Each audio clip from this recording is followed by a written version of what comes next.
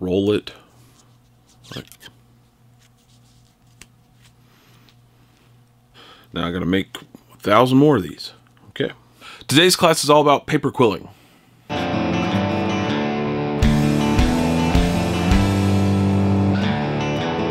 Hey class, welcome back. Mr.G here. Today we're going to be talking about paper quilling and getting into a whole new project. All right, diving into paper quilling. So today we're going to be working on a letter design. I did mine off of, the G. Why? Because that's what I do.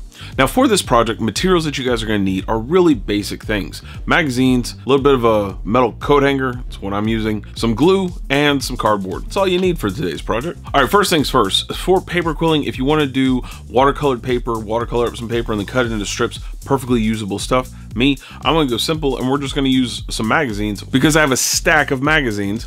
So we're just gonna shred those up to get our magazine pieces for today's lesson. Now for this piece, you can always use a trusted X-Acto knife and a ruler and cut your strips that way. Me, I've got a paper shredder, so I'm gonna be using that. Other good tips are gonna be if you guys have a pasta cutter and you can feed the papers through there and cut it into the ribbons like a nice fat fettuccine or a linguine if you wanna do a little more shorter piece. Those all work just fine. I'm using the paper shredder because it's way faster. Now moving into those strips, if you're using a paper cutter, find a paper cutter that's going to cut those nice ribbons out of the pieces so that you saw that as it cuts through, it cuts in those nice ribbon patterns. Some paper shredders are cross cuts, so you'll get this like confetti mesh stuff, and that's not what you want for this thing. Now, if you haven't got either one of those things, another option is a slide paper cutter. If you can get one of these, they're like 10 bucks or so, I think at Office Depot, Walmart, any of those places. You just lift up the page, take your page, slide it in, and you want to get that nice, get you a strip. This works fine. It takes a few more minutes. You can usually cut 3-ish pieces of paper with this, so it'll take less time than doing it by hand with just a straight up X-Acto knife, but this works really well too. Now tools is going to be a second video, so stay tuned for that. I am going to be making a tools video so that you guys can make DIY tools for this project that don't cost any money, and it's stuff you got around the house. Now onto the quilling process itself. So as you're doing the quilling process, you're taking a piece of the magazine and you're winding it around. Like for this, I'm using a wire piece off of a coat hanger and I'm just winding it around there just to create those coil pieces.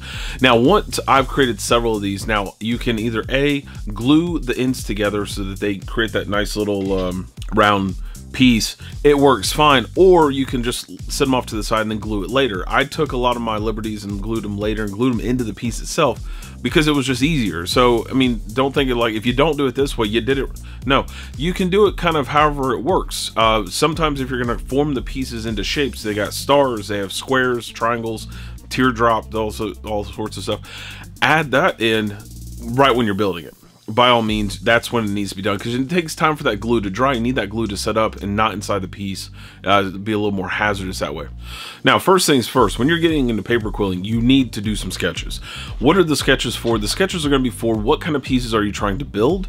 Now, the shapes that you're trying to build in the quilling pieces, you got to go ahead and sketch a few of those out. Why? So you got a little bit of a gameplay. You don't want to just go in this blind. Never a good thing. Also, because we're doing a letter design, I'm doing several different designs of the G that I normally do. Now, granted, I'm going to stick with the universal symbol. Why? Because that's my thing. Key point, marketing. There's this, everything ties together. That's the #1 reason. For the students, make sure that you're doing a uppercase and a lowercase and just kind of play around with the designs. There's more things that you can try and get some experience with, the better. Then I did a 3D mock-up of how this is going to be so I can start gauging the depth of my wall, which we'll be going into next. Now, once you've sketched those designs, again, you're building those pieces out, making those little quilling bits and kind of keeping them off to the side. For me, I use a little baggie to store all mine in.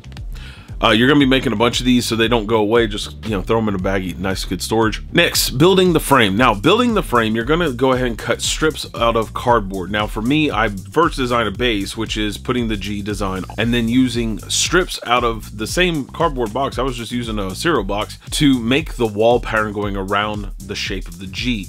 Now, after I did this, I realized this wall is a bit too high, so I cut that thing in half. If you're doing that, go ahead and figure out how tall your quilling pieces are because you want them to kind of sit around the same height as the wall, just because that'll look the best.